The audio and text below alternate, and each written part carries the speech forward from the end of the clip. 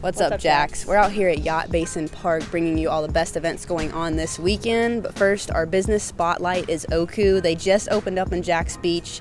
They're serving up amazing Japanese cuisine and sushi.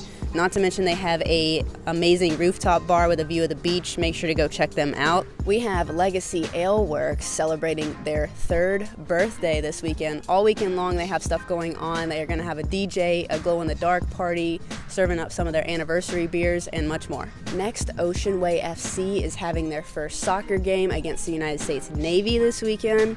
Their motto is to use soccer to really change lives. Make sure to go out and support them this weekend. If you're wanting to celebrate National Chocolate Mint Day this weekend, you can head out to the Thin Mint Sprint 5K and Cookie Crawl.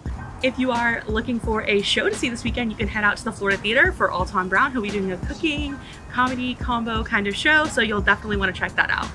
Next, we have the JWJ Hip Hop Festival going on this weekend, which is a hip hop festival down in James Weldon Johnson Park in downtown Jacksonville. Make sure to like and subscribe. Make sure to ring the bell so you don't miss anything we do on this channel.